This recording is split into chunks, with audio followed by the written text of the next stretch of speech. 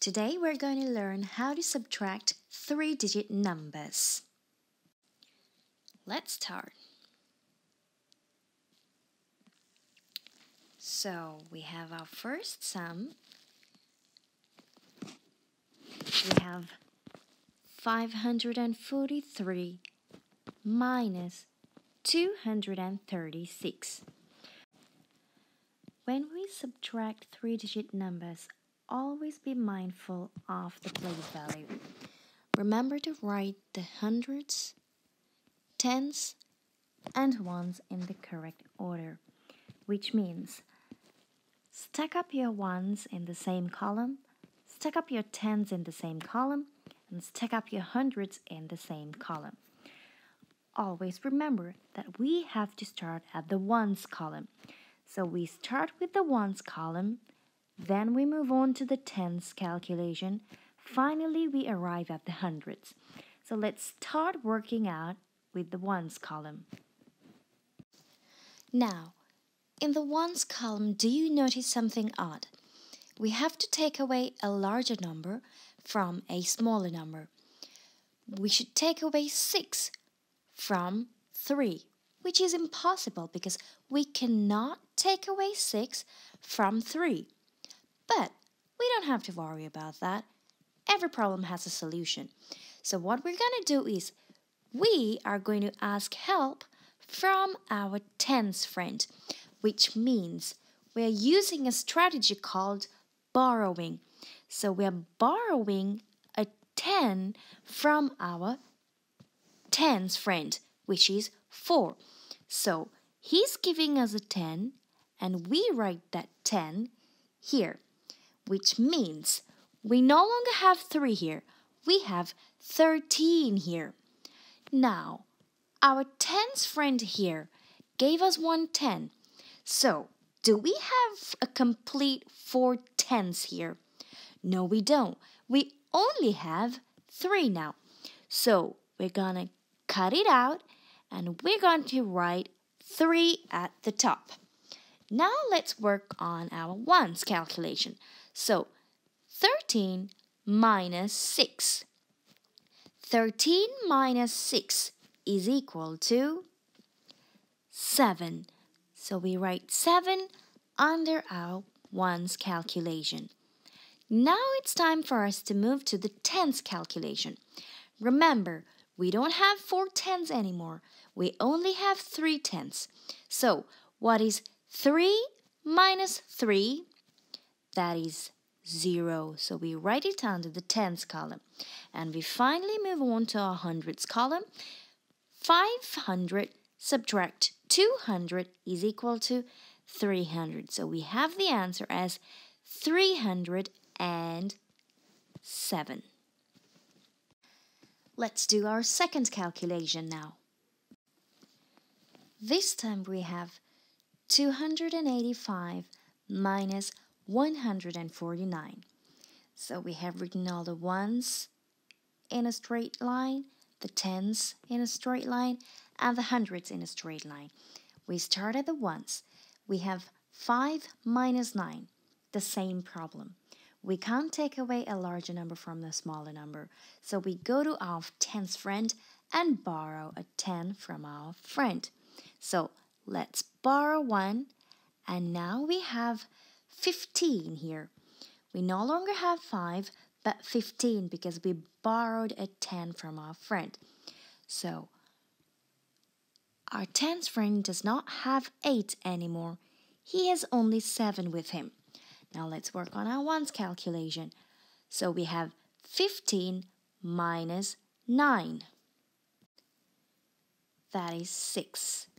Now we move on to our tens calculation.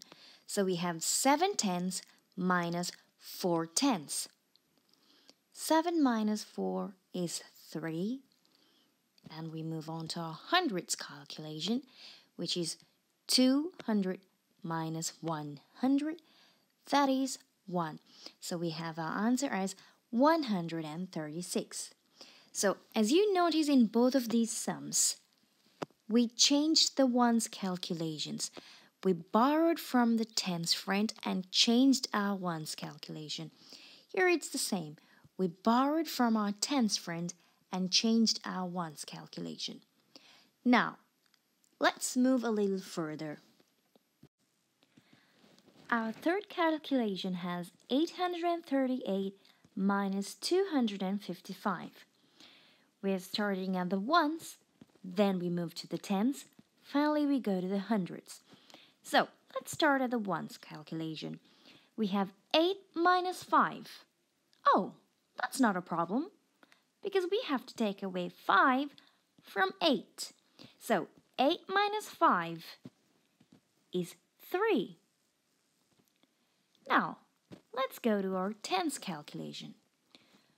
Uh-oh, look at the tens calculation. This time we have to take away 5 tenths from 3 tenths. 5 tenths from 3 tenths. Well, 5 is larger than 3. So, what do? We this time go to our hundreds friend for help. So we borrow 100 from our tens friend. So let's ask. So he's giving us that. And now we have 13 tens here. 13 subtract 5 is equal to 8. But look at our hundreds. Now, our hundreds friend gave us 100, so we don't have 800s anymore. We only have 700. So, what is 7 minus 2? That is 5. So, we have 583 as our answer. Let's do one more in this format.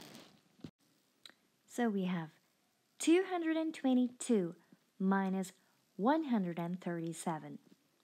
The ones calculation. 2 minus 7. 2 minus 7. So, we have to take away a larger number from a smaller number. Not possible, but now we know that we have to borrow from our tens friend and then we get 12. So, 12 minus 7 is 5. Then we know that our tens friend here